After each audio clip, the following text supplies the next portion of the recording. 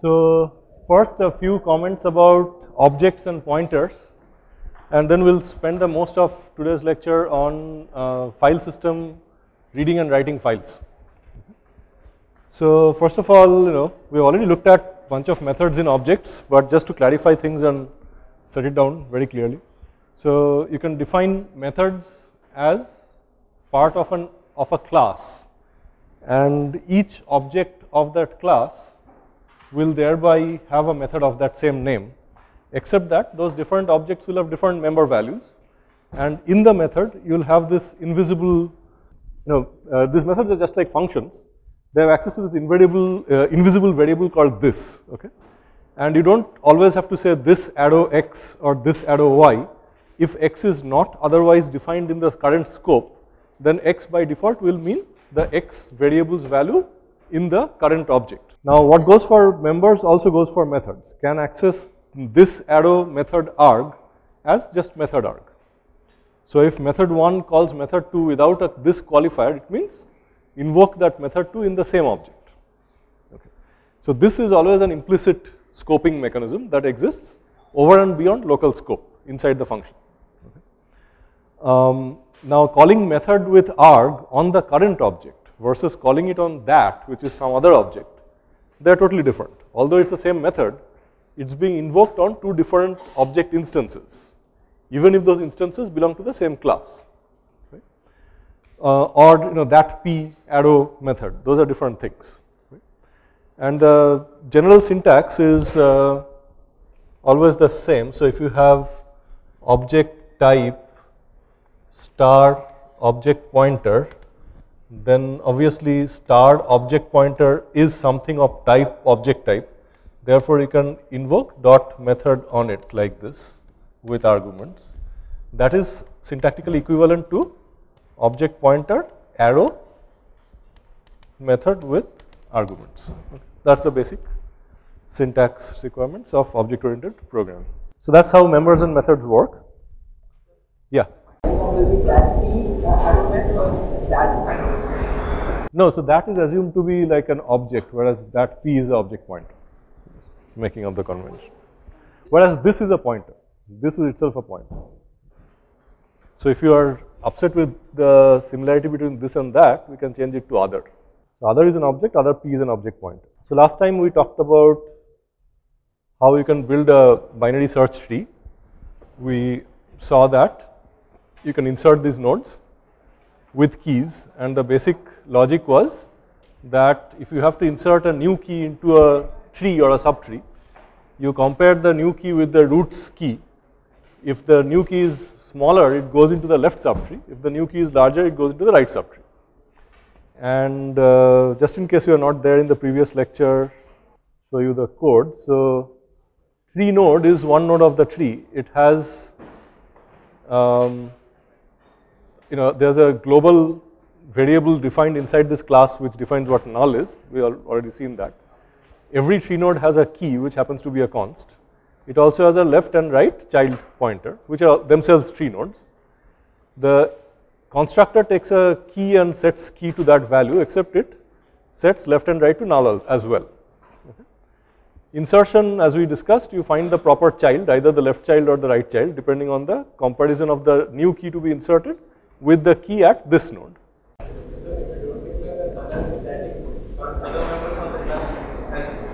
Sorry, if you don't declare the static. The null as static variable. Can the other members of the same class access it or not? So in this case it doesn't really matter. What I'm trying to do is to save space. So I don't want to store null in every instance.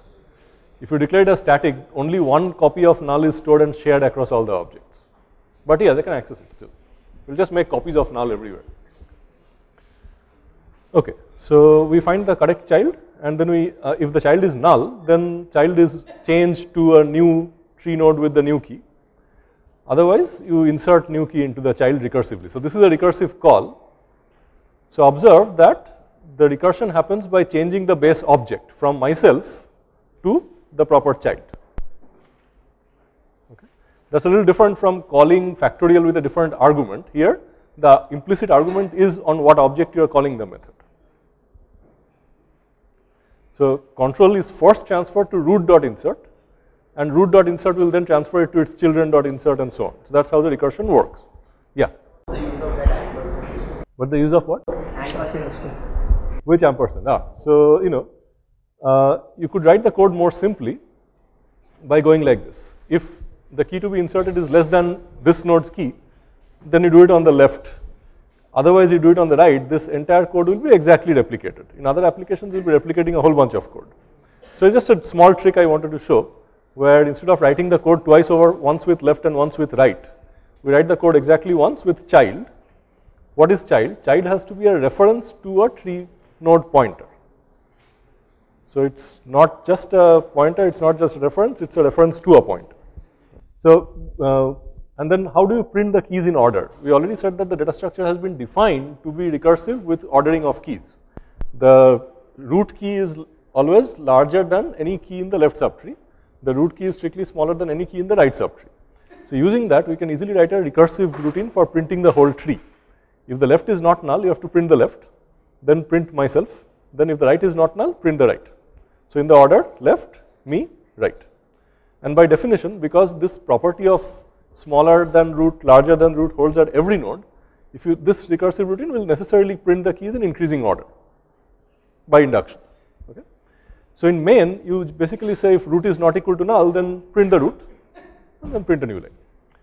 So let's look at a sample piece of code which will illustrate this nicely.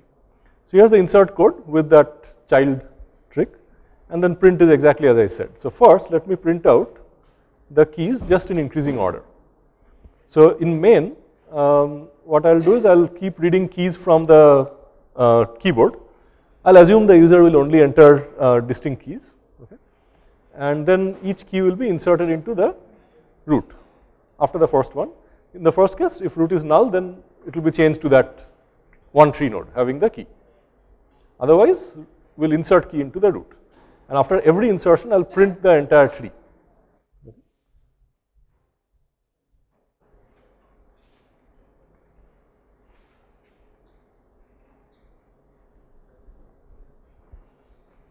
So search tree goes into an infinite loop looking for new keys from the keyboard.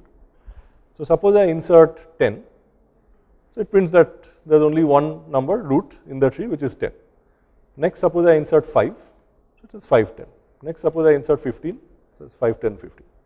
If I insert 20, okay. So this is interesting because after every insertion, I can give you the entire sorted order.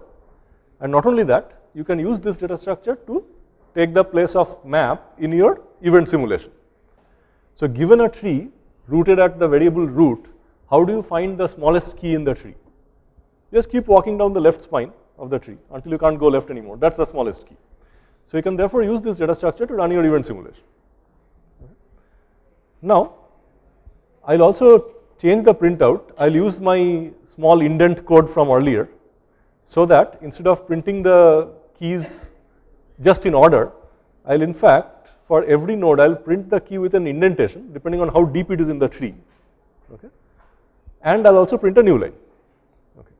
So this will be interesting because effectively when I print this tree, think of turning this tree on the side and reflecting it.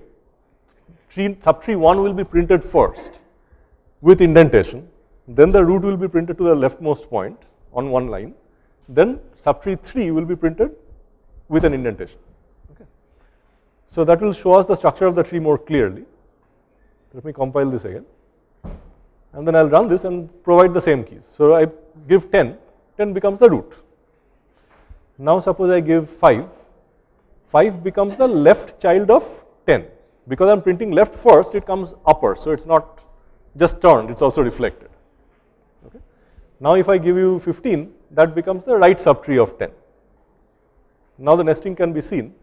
Now suppose I insert say 7, that will become the right subtree of 5. If I insert 2, that becomes the left subtree of 5. If I insert 11, that becomes the left subtree of 15. If I insert 20, that becomes the right subtree of 15. So this now, in this particular case, forms a balanced binary tree, and printing with indentation shows you the tree structure. Root with 2 children, 5 and 15, 5 with children, 2 and 7, 15 with children, 11 and 20. But because of in-order traversal, you also see the keys being printed in increasing order line after line. Okay. So this is one nice tree which is balanced. Suppose I told you to search for a particular key in this tree.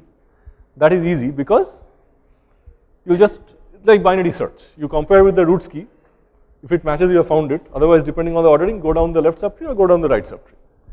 Now, if the tree is balanced, it means that every level you are doubling the number of leaves, and therefore, if the tree totally has n nodes, then its depth is about log n. And so, within log n comparisons, you will either find or not find your query. Okay. But there could be other bad trees, such as I can insert 1, 2, 3, 4. If I insert in order, then that leads to a tree which has degenerated into a single linked list basically. Okay, one of the links is not being used, left and right, only one of them is being used. So in this case, search will take linear time. So it is important that under any key insertion sequence, whether you can keep the tree balanced. That's a difficult problem that is studied in detail in data structures courses. Here is an easier problem, but it's still not immediate. Okay, some of you may see an answer, but some of you may not. I'm inserting keys here. I may want to delete a key. How do I delete a key? If a key is a leaf node, then it's easy. But what if I want to delete an internal node, like a root node of the tree? Think about it. How do I just delete an internal node while maintaining the property that left keys are less than root, less than right keys? That's no longer trivial. So that is binary search tree demo. And as I was saying last time perhaps, you might want to add a parent pointer. So far, because we have left and right child pointers, it's very easy to start high up in the tree and then walk down. But for some purposes, it may be handy to walk up from the child to a parent as well. For example, you may want to find your sibling nodes. Okay. So we can introduce trivially a new field called up, which is another tree pointer. And I can initialize it while creating the tree node. I know where the tree node is going to be inserted. So I'm going to add the parent pointer as an argument while creating the tree node. Okay. So it's very easy to extend the earlier code so that you get an up pointer and you can move up and down and roam around the tree as you wish. So two more comments about pointers. One is what's a constant pointer versus pointer to a constant. Okay. Suppose you want the up pointer to be a constant because the tree is never changed once it's formed. Then you can declare this as tree node star const up. So observe the ordering of the const token. The const token comes closest to the variable name declaration of up. That means that the pointer cannot be changed. The data pointed to by the pointer can be changed. Whereas if you want to have a pointer called up which points to a const tree node where the components of tree node can't be changed, then const has to appear bound to tree node, so left of tree node. So that's const tree node star up. These are not the same. Okay. But you could also be ultra conservative and say that both of them have to be const. Neither can you change the pointer itself, nor can you change the contents of the pointer. So there will be two consts in that case. Okay, so that's the next slide, which also comes back to the earlier question of what is a pointer and what's a reference. Okay. So suppose I have a equal to 3, b equal to 5. If I declare an int pointer, which is int star px, I cannot assign int star px equal to a because a is an integer, px is an integer pointer. I can take an address of a by saying and a, and then I can assign it to px. At this point, px is itself a variable whose contents is an address. So in the very next line, I am perfectly free to say px equal to ampersand b. That changes the value of px from the address of a to the address of b. Observe that up to the third line, the contents of the cells called a and b don't change at all. They continue to be 3 and 5. Only the address stored in px is changing from the address of a to the address of b. Now consider the fourth line, int ampersand rx equal to a. Okay. This time rx is a reference to the variable earlier called a. So rx and a are now aliases. Rx is not a variable by itself. Rx has no independent storage for itself. Rx has no storage. So in the next line, when you say rx equal to b, that is not a counterpart of px equal to ampersand b. In the last line, when you say rx equal to b, what happens? The cell called a, the value 3 from there is overwritten with the value 5. Okay, that's the difference between pointers and references. A reference has no corporeal existence. A reference is a name alias. A pointer is itself a variable which holds an address. You can change the address. Is that clear? It's very important to understand this. What happens when the recursion happens? I mean, child points to insert of n key. Child points to? Insert of n key, right? So eventually as you walk down, you will end up with a node whose correct child is null.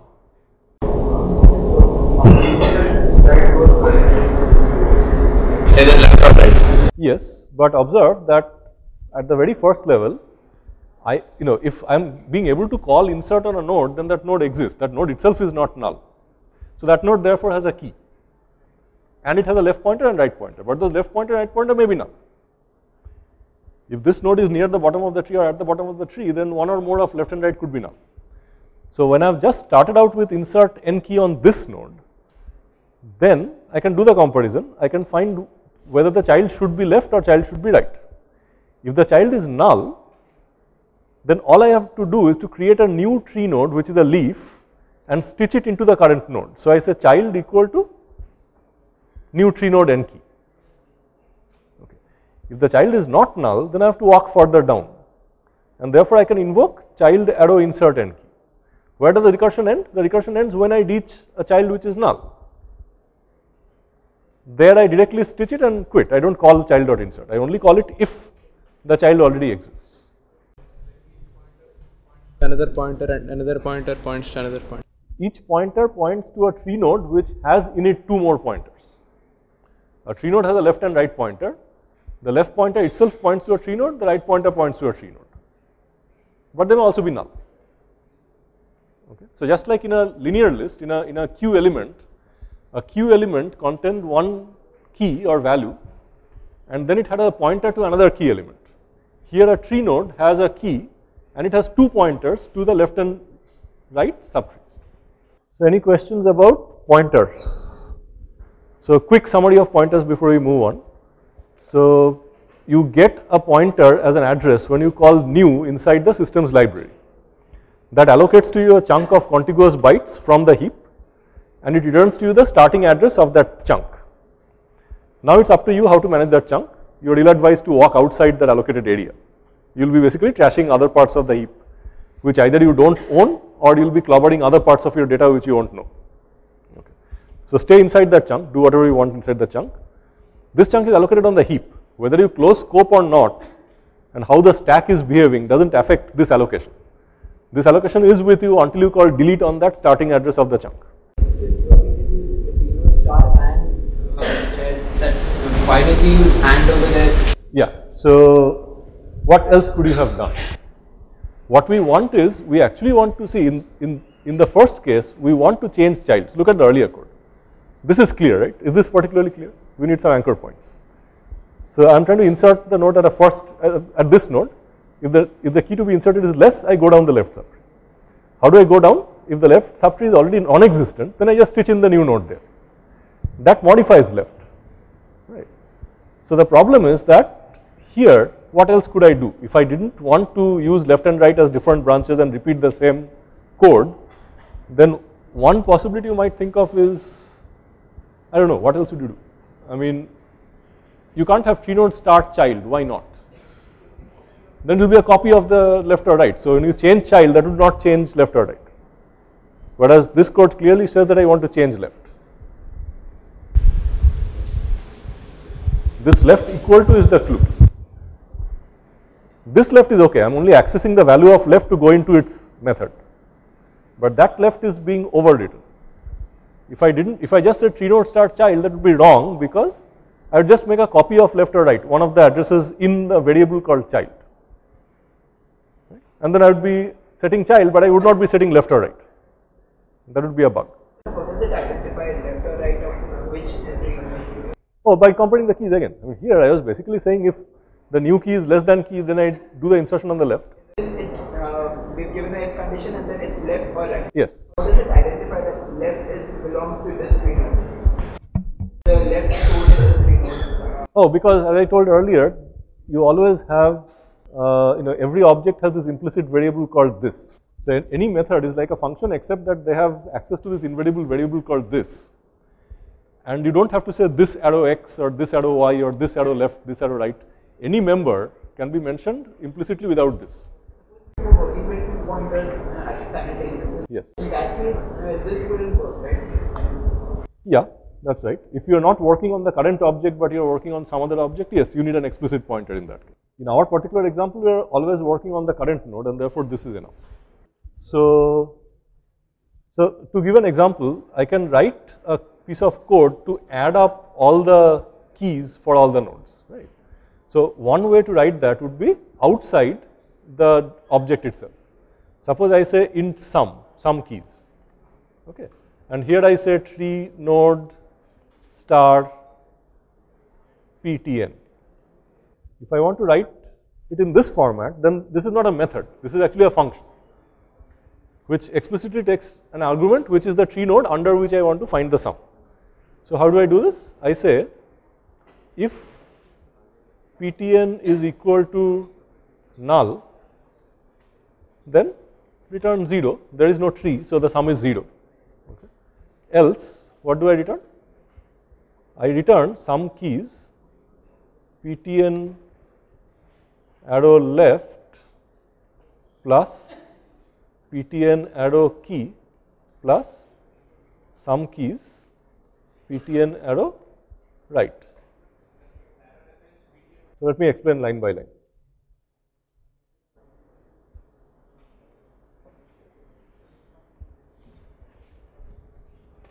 So the arrow basically says take the pointer called ptn, okay, access that pointer to get a tree node and then access the left field of the tree node. Okay. So if you want, you can write this in the following syntax. You can say return some keys start ptn, which is a tree node, dot left, okay, plus ptn arrow key plus etc. So start ptn dot left is the same as ptn arrow left. Okay. Some keys. I want to sum up the keys, not one. I want the sum of all keys under this subtree. What the key represents? Key could be any number. I don't know. In case of the event simulation, key would be a time. Fine. So this is a case where there is no this because I am explicitly handing you a tree node pointer, and ptn has to be the basis of everything you do. Okay. If you have to take the left pointer, you still have to say ptn arrow left. If you have to take the right pointer, you have to say ptn arrow right. Or you could declare it as a method. So just like print was a recursive method, you could define a sum without any arguments because now sum is being invoked on the current object. So here you would say return so here there is no question of null because you can't even invoke sum on null. So here you would just say return sum left, okay, plus key plus sum right, or rather it's the left arrow sum, sorry.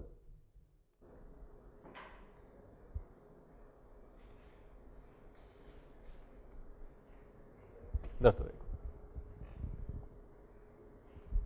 So to find the sum at this node, find the sum of the at the left node, add it to my key and add that to right sum.